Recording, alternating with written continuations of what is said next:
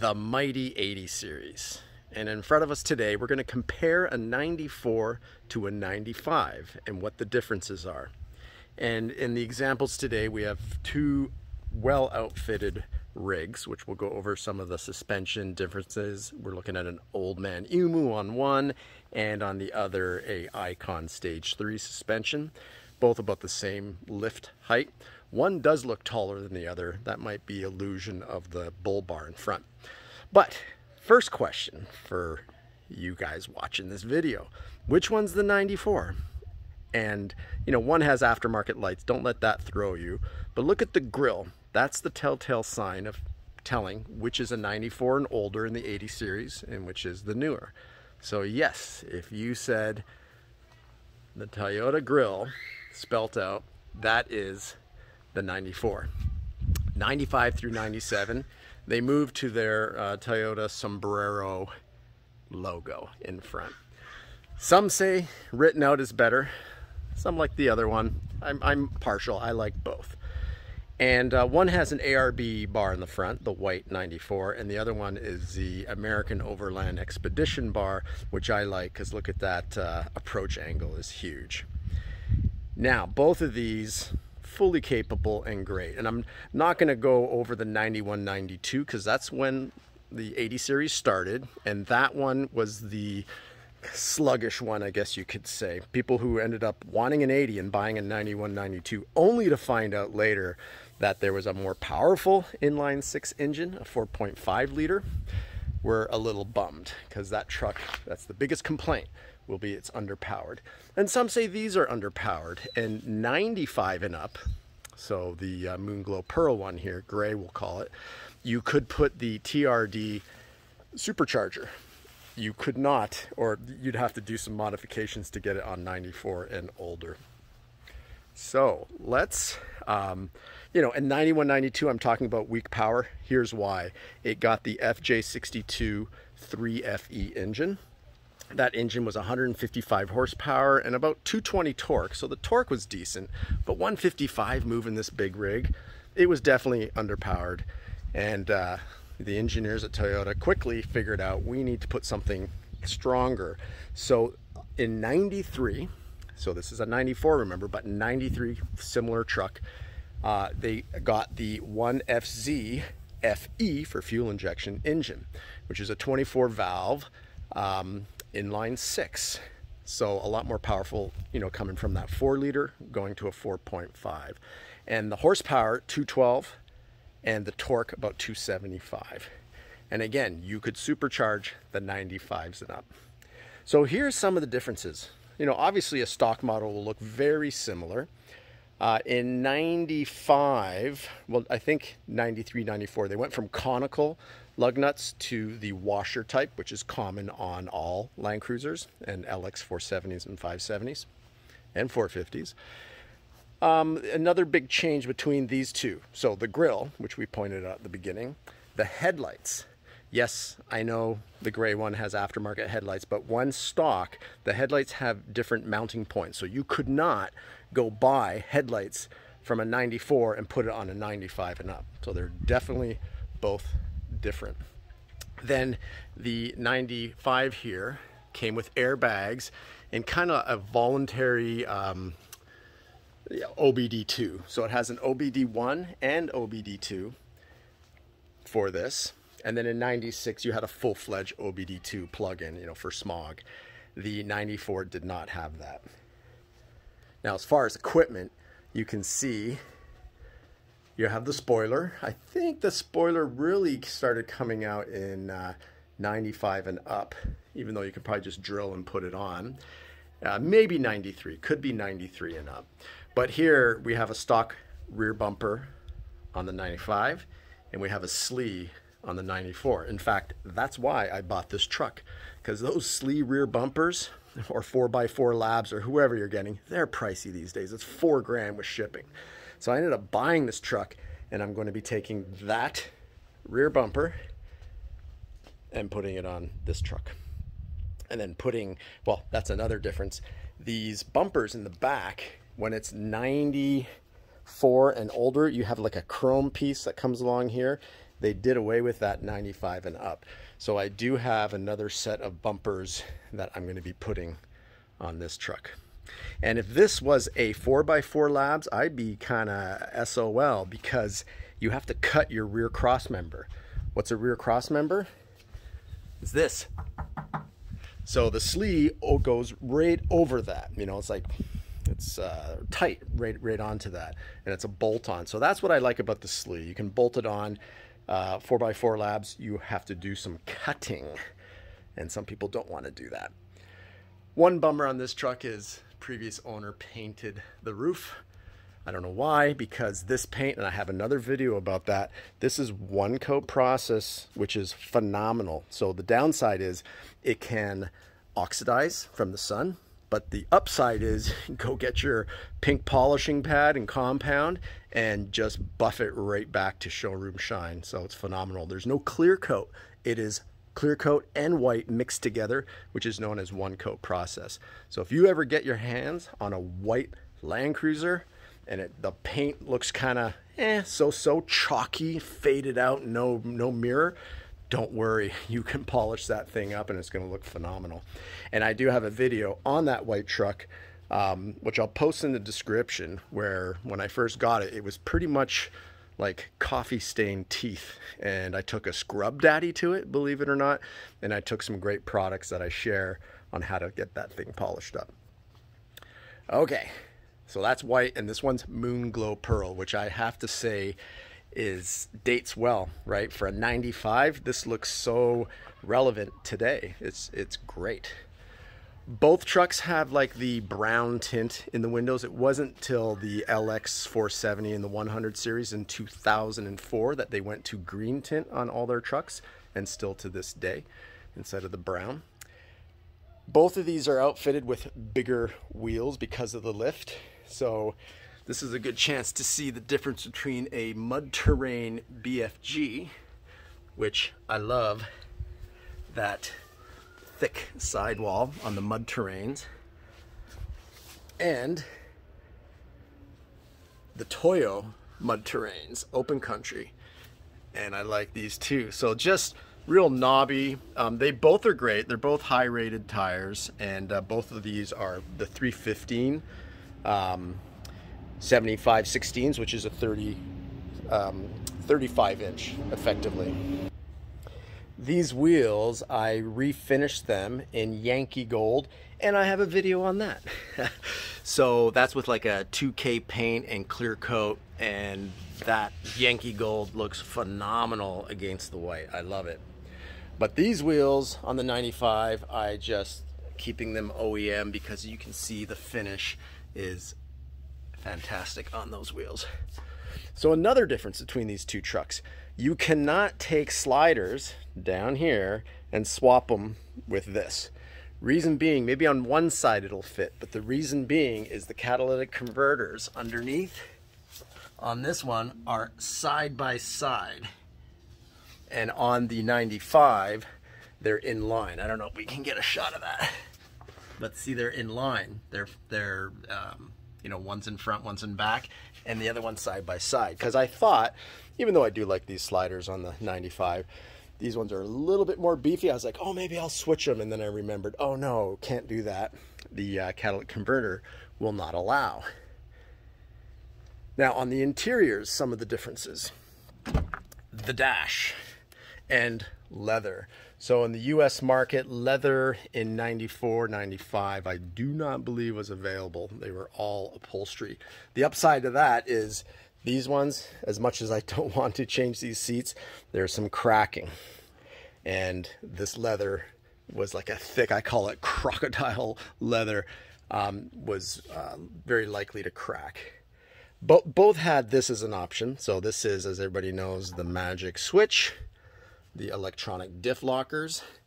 The other one doesn't have it, but it has some ARB aftermarket.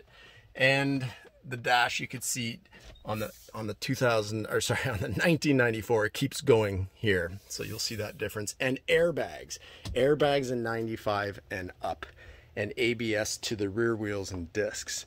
So on the 94, you do not have airbags. Maybe that's a plus when you're off roading, so they're not going to go off. And is there a button? I know in my 100 and 200 there's a button to press to disconnect the airbags. I'll have to do my research. I can't remember if we have that same button here. So leather compared to upholstery. But the upholstery, look at that. That's 94 and it's in great shape. I gotta clean that one, but this one has been cleaned with, by the way, I'll share that with you. This product, Power Out for carpets, and then Power Out for the seats. All surface cleaner. This stuff is phenomenal. Wear gloves. There's chemicals in it. It gets crazy stains out that you would have not thought you could get out. So see that dash, how it's a lot longer? This is an aftermarket part, so don't think that that didn't come with these trucks. So upholstery, but you know, the rear seats, which are removed in this one, the third row I should say, all upholstery. And then I'm noticing the center console has an indentation here versus the other has the leather. This is kind of the go-to because cup holders were not existent. I don't know, in Japan they're like, oh, why do you need cup holders? We drink tea before, or sake before we go for our overlanding. So you got to get this, and this is kind of the go-to that everybody gets, that 3D molded cup holder. So other things, the 94 had a MAP, so a mass airflow pressure sensor, and then the 95 got a MAF, so a mass airflow sensor versus pressure sensor. So aftermarket, that's the aftermarket roof rack from Prinsu. I actually did swap that from the white truck, as I'm going to swap this bar. Oh, by the way, yes, you're probably seeing what in Lord's name is under here. And on the other side, under here, well, that one's kind of a giveaway. That is a Porsche cover on top of an FJ40. It just seemed to fit. So I will be doing a comparison video between that FJ40, if you subscribe and want to check that, compared to this one, which you got to watch the video to find out what this is. Here's a hint. This was the vehicle that was made to replace the FJ40. So how's that for some trivia? That replaced the FJ40 back in 1984 when they stopped making the FJ40. But I digress. That'll be in another video. So back to the two cruisers. Let's take a look at the engines, and then we'll look at the suspension. And I will think of whatever else I am forgetting about the differences of these two. But let's just see that center console. We'll go in. Yeah, so instead of an indentation, the center console is all leather. And I think the electronic, so the second and electronic, you know, to hold your RPMs longer is there versus on the 94 it's up here. And the steering wheel is different. So if you look at that steering wheel, leather all around and thicker center compared to this. Different material for the steering column and smaller in the middle. No airbag, that's why. All right, so there you can see the 24 valve 1FZ engine. So some of the changes when we're talking components here, notice this was changed. You know, there's some aftermarket, so there's an S pod in here controlling the lights. And then here's the 95. You can see they got rid of that here. But effectively the same 24 valve engines. Very little change between the two of those. And again, in the 95, you could put the supercharger much easily bolt on versus the 94. So another thing between these two trucks is transmission. Mid 95 all the way to 97, they changed the transmission. So the older one has the 442, the A442F, and then the newer one has the A343F, and you can see that on your inside the door where it has all the vehicle information, as you can see here, and it's right there is where you'll see that A343F. There's a lot of debate as far as which one's better. You know what? They're both good. So it's kind of not conclusive. And then suspension. So this has the icon, so it's progressive. Look at that coil, how it's all close, you know, at the top, and then stretched out underneath, just like an Old Man Emu or a stock. And then this has obviously a reservoir there to the right with that shock, a 2.5, versus the Old Man Emu shocks. And these are the heavy duty ones I know in the back. Notice the coil, how it is. Hang on, let me get underneath. So that's not a progressive, that's one rate. So the icon is going to be a smoother city drive and maybe a little bit more of a bouncy buggy, meaning like you can go at high rates of speed when you are going, you know, down a wash-ridden road, washboard road. And yeah, that orange, those are usually yellow. I wrap that, just, I don't know, something I did. That is the Old Man Emu steering stabilizer and shock. Let's get the hood shut on this. And as far as lights, or that bar, so the ARB is just a big, beautiful bar. It's, you know, you see them all over the place in Australia, other parts of the world, and that has a snorkel, where this one doesn't. I do not think I'll add a snorkel. I'm in California. There's not a lot of water crossings. And you know what, honestly, when the truck's that clean, do you want to go in water up to the halfway in your door? I don't think so. But they both have, you know, the diff breathers. But this bar, I just love it. It's made in America. ARB is made in China, folks. This one's US built. And that bar in front was 1,100 bucks.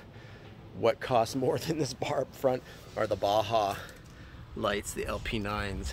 And then those are some JK lights that I had fitted into the bar with a nice little turning signal. So pretty cool look. And then the Prinsu rack, I custom made, I got a video on that too. I custom made this cutout to make it the exact length I wanted, because they have a pre-cutout that's 40 inches and I think this is closer to 45 inches, and I made it deeper. And look how close that is to the roof line. It's like right there. Fits like a glove with lots of bars. That way you can put a tent, you can walk up there, totally secure. So within the next week, that's when the swap of that rear bumper and the suspension systems are gonna swap out. The other thing that this truck has, it has the Spider Tracks spacers. So if you look how that tire just comes out, to me, perfect, right? It's a little bit further out than flush, and I think that looks good when the truck is lifted. On this one, truck's lifted, no spacer. So notice it disappears inside. So it's, there it is, there you are. You were hiding in that wheel well, weren't you? Versus here, it's nice and flush with that wheel well. In the back, disappears. So it just depends on look. You know, as far as functionality, yeah, Loctite, make sure you do a good job, but you get a slightly wider stance, and to me, when you go up, you need to go out a bit. So on a lift, I do like the spacers, and Spider Track is the only ones I would recommend to do, which you can get over at Slee. And what else am I missing? I think I pretty much covered it. Obviously, since COVID and overlanding and people realizing this is the ultimate in solid axles front and back, these trucks are phenomenal. So prices have gone up. In fact, one just sold. It was a 1,000 mile FZJ, a emerald green. That was the color of my first one. Sold for $136,000 on I Hate Mud. I'm thinking to myself, why don't you just go get a Heritage, a 2021 Heritage, and with the money left over, go get an 80 series. You'd have two trucks instead of just a low mile FZJ80. And you know, if it's not driven that long, you know, it's not good for a car just to sit around. It has to move. You know, I like a car that's got, I don't know, 7,000 to 10,000 miles a year. And by the way, these two models, the 95's got 170,000 miles, and the 94 has double that, which is about 324,000 miles. But when maintained properly, these trucks go 500,000–600,000 miles before any major engine work. Whenever we say 500,000 miles, it doesn't mean, oh, that's over, toss it. No. Major engine work, or you know what? Throw in a 5.7 liter from a 200 series. Can you imagine that? That would be phenomenal. All right, well, subscribe and you will see the replacement of an FJ40 right there under wraps. We'll unveil that. So happy overlanding. Get yourself an 80. You will love it.